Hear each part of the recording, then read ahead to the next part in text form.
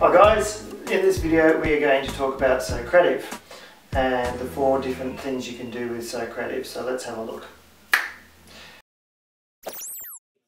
Okay, so to start a quiz we simply click on Start a Quiz, and I have my most recent quizzes there, so let's have a look at this one.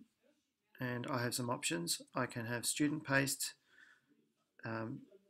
where they get immediate feedback on the questions, or student paced where they get to go back and forth through the different questions, or teacher paced where the teacher pushes each question along at my pace. So you get to choose that, and you can also set whether or not you want the names to be included, whether you want the questions randomized or not, or the answers randomized. And these 2 features are very helpful, especially when you're doing a test in class where you don't want the student next to the other student looking to see what answer they put. It just mixes everything up.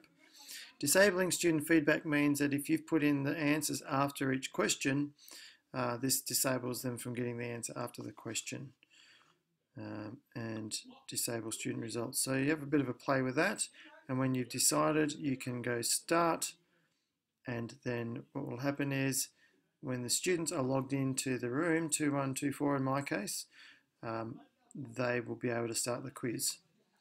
Then what will happen here is as each student logs in, the list of names comes along here, and this grid fills up with lots of boxes. Let's just do an example of that.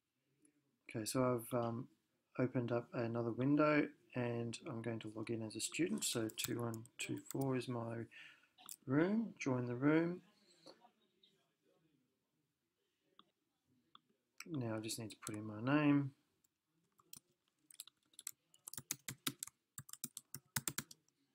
It can be my name. And then here is my quiz. So I can zoom in as the student, look at the picture, type in my answer, submit answer, so on and so forth. And then here you can see that that student has logged in. I'll just type something, and then now I'm at the next picture, and coming back to here I can now see that the student has answered the 8th question, because remember I randomized the questions and that's the answer given. While I'm doing that test, I can at the end of the test I should say, I can finish it, and we can go view chart. So this is the chart, and we can have a look and see how students went. So if I click on question number 8, it brings up all the answers for question number 8, and I can show the names, I can hide the names, show the answer, hide the answer. So there's the student's name, and this is good if you want to do feedback on a projector or something like that. So that's a very handy feature. You can go through each question one by one, and a very good thing. Once you've finished the quiz, you can click on report and you can get a report. You can get an Excel, you can get a PDF for each individual student that you can give to them, and you can do a question by question PDF as well. You can download those reports, have it sent to your Google Drive or to an email. Very, very powerful tool, very useful way of doing quizzes. Hope that was useful, and we'll see you in the next part of the video.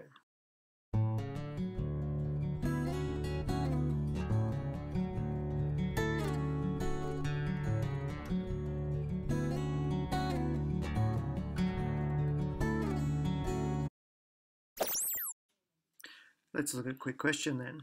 Okay, so when I click on quick question, I've got multiple choice, true, false, or short answer. This is useful when you have a question that you just want to ask the class verbally. You could write it up on the board. You ask the question and then they get a multiple choice option of A, B, C, or D. So let's have a look at that.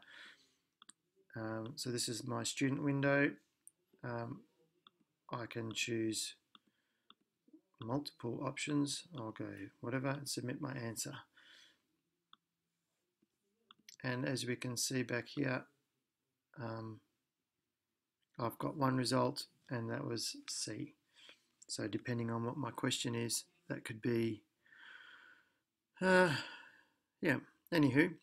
So true or false, same sort of thing. You ask a true-false question, and the students get to see this, and they can submit their answer that way. Or you may want to ask a short answer question. This is quite useful.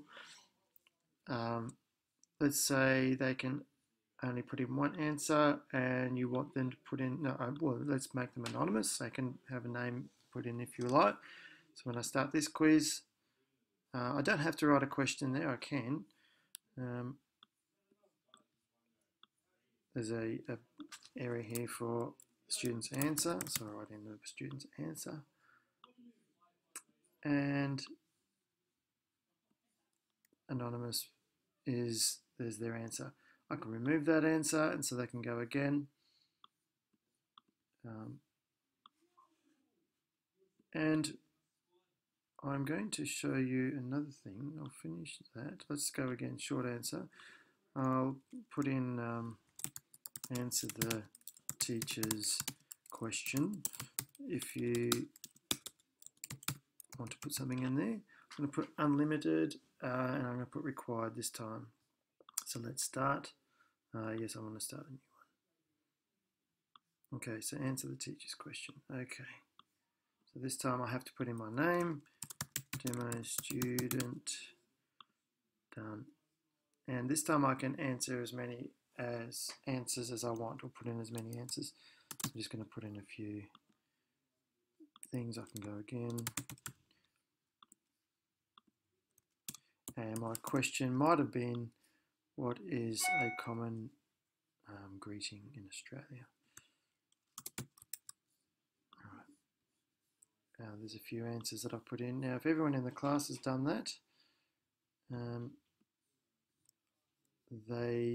I can see all the answers here.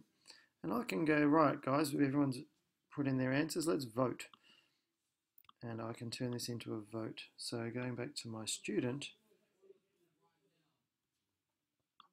I can now vote which is my favourite response.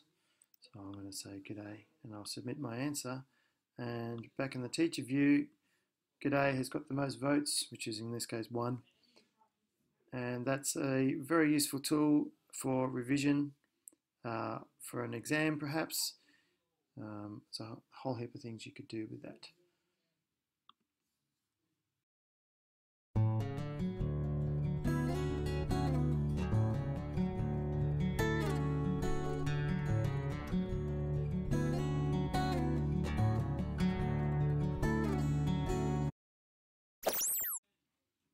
Right, for space race, it's similar to the quiz. You select one of your pre-existing quizzes. Let's grab that. You can determine the number of teams playing. So let's go for, you can have students select their own team by colour, or the teams can be auto-assigned. You can also choose the type of item that you want to race. I'll stick with rocket for now.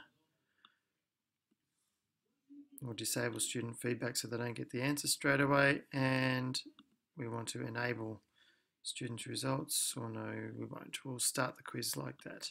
So what happens is I have 4 rocket chips ready to go. Let's just shrink that up a little bit. And over here, I've got my student window, put in my name.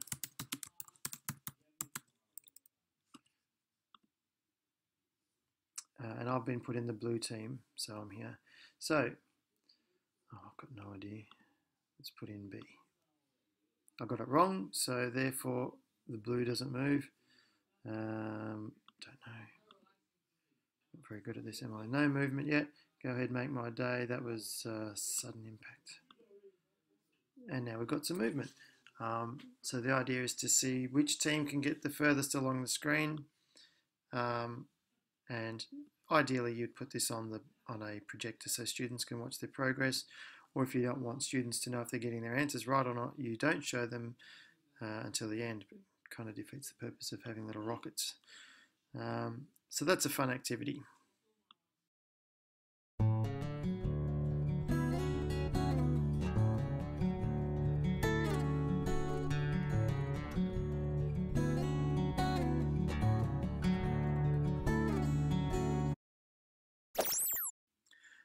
Okay, so the exit ticket is a simple activity you might run at the end of a session, and you don't see anything yourself as the teacher, so let's have a look at what the student sees.